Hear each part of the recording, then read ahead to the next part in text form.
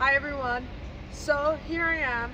I've completed 4 weeks of intermittent fasting and walking 10 miles every day, and I feel amazing. I truly recommend it to everyone. So before I give you more details, take a look. I'm standing in front of the Royal Albert Hall here in London.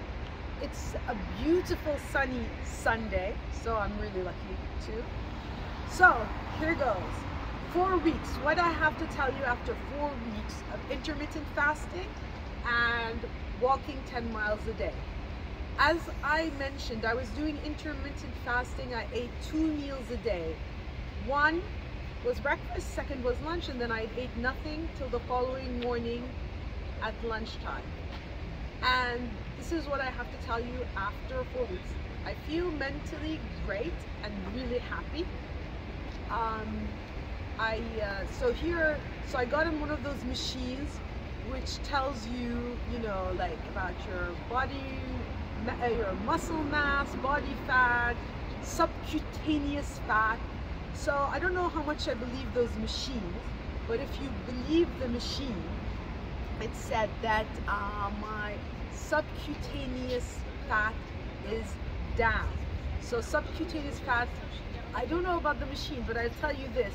When I put my ring on my finger, it slips on and off more easily. So I guess there's less fat on my finger. I know that for a fact. I don't know about the machine. Oh, and then I have to tell you, if you feel, what happens is, back to how I stuck to it. I forgot to get there.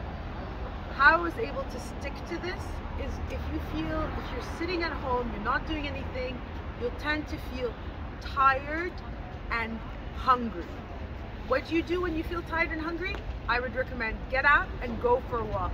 As soon as I started walking, I felt not hungry, the hunger went away, and mentally I felt much better and full of energy. So that's my advice. If you feel hungry or bored, go out for a walk. It's a remedy for both. And even when it rains, and I did this, so I'm not being a hypocrite, I walked 2 hours in the rain continuously. Even when it rains, wrap up warm and go out for a walk.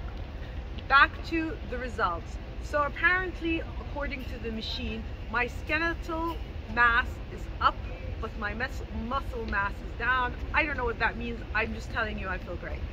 And I was really surprised. This morning I got on the scale. I've been using the same scale, and I weighed 53.00 kilograms.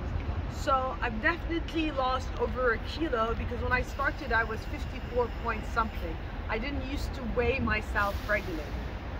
So I think that sums up the first 4 weeks. I'm gonna keep doing this because it makes me feel good. I hope you find ways to feel good, and I'll be back next week for week 5. And as always, before I forget, any questions or comments, please write them below and I'm happy to answer. Have an amazing day. Bye bye.